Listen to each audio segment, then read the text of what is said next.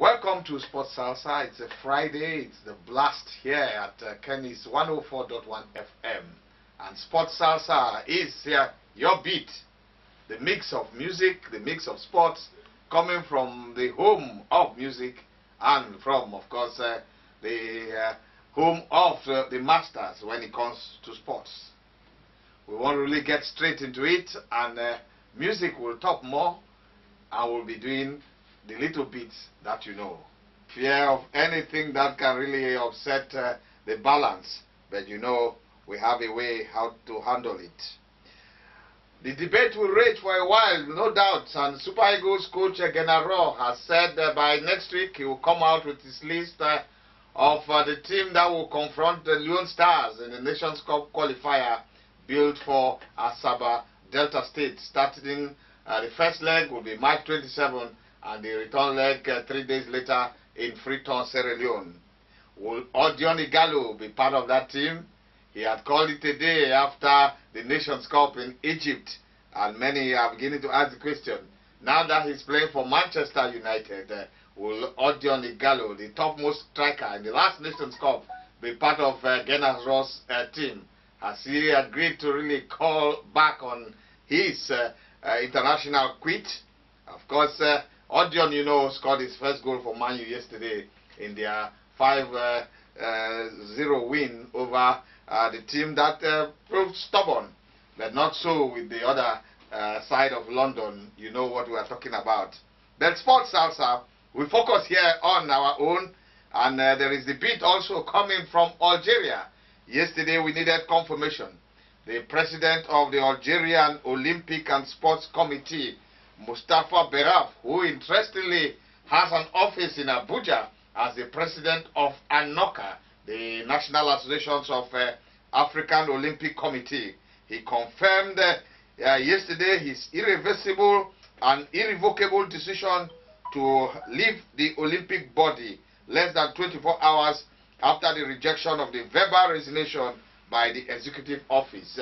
Beraf had called it a day as president of the Algerian Olympic Committee, but that was rejected. There has been an attack on my honor and that of my family. My resignation is irreversible and irrevocable. This is my last day as president of the Comité Olympique Algérien, Mustafa Beraf told the agency APS. Beraf announced Tuesday at a meeting of the executive office of the COA his decision to leave his post. He said he was tired in the face of repeated attacks against him and his family. But the members of the executive committee, in an unsigned communique, rejected unanimously this decision and asked the president to continue his mission so as not to disrupt the smooth running of the proceedings of the National Olympic Games and the preparation of athletes for the 2020 Olympic Games. My decision was notified to the executive committee and it's official, not informal. It was recorded in the minutes. This resignation will be presented to members of the General Assembly, whose meeting will be stopped by the interim president, Hamad. According to Beraf, first vice president Menja, head of the Education Commission at the International Judo Federation, is on a mission and cannot assume the chairmanship of the COA. It is for this reason that Hamad will take over the interim. Menja is aware and there is no problem. So we have a man who is resigning because he has come under a series of attacks on corruption, poor transparency and all of that, but he has denied it, and he says he's calling it a day, knowing exactly when to quit. Sports Salsa, we are on the Olympic Trust, and the one who wants to sell tickets for the games to Nigerians who are itching to get tickets to the Tokyo Olympic can now do that by assessing first the Nigerian Olympic Committee, who have entered a partnership with the agency that has been selling tickets for quite a while. The name of the agency is Kingdom Sports Group, and the leader of the Kingdom Sports Group, Daniel Beniston, has been in Nigeria, and he says the enthusiasm, energy, excitement of Nigerian supporters at international competition motivated his company to get in touch with the NOC on the Tokyo 2020 ticketing plans. Benison, who was introduced by Francis Obi, the second vice president, Nigeria Olympic Committee, on behalf of the president, Engineer Habu Gumel, said the passion of Nigerian supporters will spur the nation's athletes to the Tokyo Olympic Games to record excellent performance. The ticketer said his firm's job is to enlighten Nigerians that his company is the sole exclusive agency working closely with the NOC to protect the consumer in the market, stressing that the concern of his agency was to educate people to buy genuine Olympic tickets. He pointed out that his agency will also deal with the Nigerian domestic traveling agencies, which have to go through stringent process in order to ensure that the consumers buy the right tickets to the games in Tokyo. So now you know, if you want to get a ticket for the Tokyo Olympics, you have to go through the right source. Austin are pleading with the state governor, Yeson Wike, to settle their standing entitlements to enable them concentrate and challenge for the title. The players claim their old backlog of match bonuses for over 2 seasons and contract fees since last season. The Stanley Eguma tutor side are currently second on the MPFL standing with 36 points from 21 matches, just 1 point behind leaders Plateau United.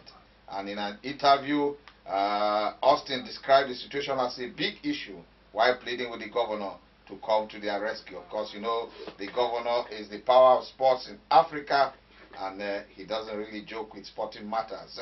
Centre-back Kunle Odulami and former Super Eagles player added that what the players know about is only money.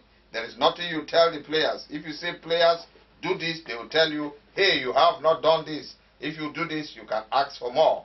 Owing players their wages is not new in River State. Of course, you want to go to the background of all of that. Still talking football this morning. Eimba getting set for the big encounter. Can they get to the semi-finals of the Confederations Cup? That journey starts today, starts this weekend when they confront Horoya of Guinea. Horoya, a famed name in African football in the golden times of Guinean football, where you had Hafia and then Horoya. These two clubs were a thorn in the flesh of so many club sides in the continent, and they really dominated. Horoya is back, fully padded, and we have some colleagues from Guinea who arrived yesterday. They will be getting to Aba. We'll follow all of that game. It's the first leg of the Confederations Cup quarterfinals. Eimba needs to consolidate with a good win and then go to Conakry for the crystallization. Not so easy.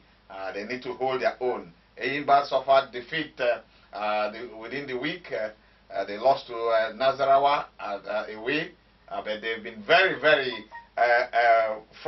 forthcoming in their victories in outstanding matches. And so from the bottom, they've even picked a place at the top 6 of the Nigerian Professional Football League. So we follow that game. It's a Confederations Cup. They are the only team surviving, the only Nigerian club side in the continent.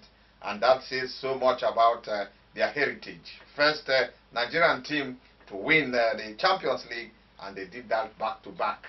And talking about the continent, this time table tennis, the 8 African players that will represent Africa in the table tennis singles event at the Tokyo 2020 Olympic Games in Japan will emerge today, February 28th, at the Olympic qualifying tournament in Tunis, Tunisia. The contest will throw up 4 men and 4 women in the singles, while the pair that will represent Africa in the mixed doubles will emerge tomorrow. Already from the 16 players who started the campaign in the women's singles, 8 have been shown the exit door, while the remaining 8 will compete for the 4 slots available. I know you ask, are Nigerians in these 8 players remaining? Of course, the 8 players have been drawn into 2 groups of 4 players each, with the top 2 picking the tickets to Tokyo 2020. Nigeria duo of Funke Oshunaike and Ofiong Edem have been drawn into separate groups. Edem will square up against Tunisia's Garo Fadwa and Abir Haj Salah, as well as Ethiopia's Malta Guti. And I think Ofiong Edem can pick a ticket from this. The Oshunaiki will slug it out against Cameroon's Sarah Harifu, Algeria's Linda Logriab, and Mauritius' Nandes Wari Jalim. That is a mouthful. In the men's singles, Aruna Quadri and Olajide Omotayo have inched closer to qualification after winning all their group matches in the first stage. Senegal's Ibrahima Dior and Congo's Brazzaville Sahidi Dou also maintained their unbeaten run in the first stage. Tomorrow, it will be the turn of the mixed double qualifying tournament as Segun Torola and Funke Oshunaiki battle Egypt's Omar Assar and Dina Meshrev. I tell you, this is a tough one, very, very tough. When it happened at the All Africa Games, the Egyptians were really a handful. We want to see what will come out of it. Other players for the mixed doubles come from Algeria, Tunisia, Congo DRC, Seychelles, Kenya, and Djibouti. Sports Salsa, it's the journey to Benin, the journey to the 20th edition of the Nigerian Sports Festival, and it's just 20 days to go. And what do we expect? We want to really start giving you the best of stories from the host city Benin and across the nation, preparations of team for Nigeria's Nigeria's own Olympics. That's what it is. And so we set the tone with our countdown on Sports Salsa, hitting you live from Kennis 104.1 FM. Finishing touches remaining for some of the facilities we saw to really get the desired shape. And we talked about the media center at the Ogbomudia Stadium, which is looking really, really impressive and ready. Of course, the cleanup will start this week, and the final touches, according to the state governor, Godwin Obaseki, will be done so that they have at least 1 week to really test run some of the facilities. We also talked about the grass not looking too green. There is need for a touch-up or get watering to be total effective. And then looking at the squash court, the need for the stands to be back to really be fully installed. And then the tennis courts, they are really getting the stands also in shape. Baseki, when he was opening the festival house, a very special building that will be managing, become the center or the control center of the sports festival. The hostels are ready. The roads are all adorned with banners showing that the festival air is fully in Benin. And these banners carry with them some of the sponsors and supporters of the festival. We have some notable brands who have really identified with the games. There are banks, there's a brewery, and of course, you also have a communication giant. So these three are also making their mark. From the administration to the athletes, and one of them, Ijesha Oremu, who participated at the just concluded all-commerce race in Akure as a means of shaping his skills and be able to assess his training ahead of the sports festival. Starting his 2020 season with a 10.3, it's a major boost for Uremu, who ended 2019 with 10.4 seconds. He believes the days of winning domestic competitions with a 10.4 are over, going by the caliber of male sprinters Nigeria has at the moment. He aspires to finish on the podium in next month's National Sports Festival. In a haste, I'm ready to get there, and let's see how the Blue Ribbon event of the 100 meters will pan out. Who really will be Nigeria's sprint king and sprint queen? We'll get to watch all of that starting March 20. Our countdown continues, and you know, here in Sports Salsa, we do it differently. And talking about athletics in the festival, the tracks have been, the total track has been laid. What is left out now is to mark the different tracks for the athletes who will be running, and that's one of the finishing touches that needs to be done. And so we have a brand new tartan track, red in color, ready for the sports festival. That's how far we can go on our Edo 2020. Also get to meet with the king of Casa, the high life king, the one who dominated the music scene for quite a while, and the music that has been the music of the century, Joromi. You can be sure Sir Victor Wifo will welcome so many who would love to come and see exactly his good museum in Benin City. That's our package, the size of it. Monday, we'll give you more, and you can be sure we have plenty. We'll be looking ahead also to the police games, which start this weekend at Oka.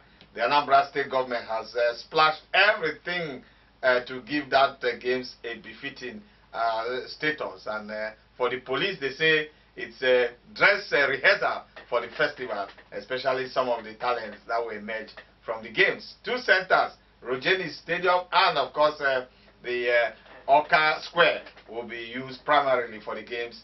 But the police college also will also serve, especially when it comes to the special sport of shooting.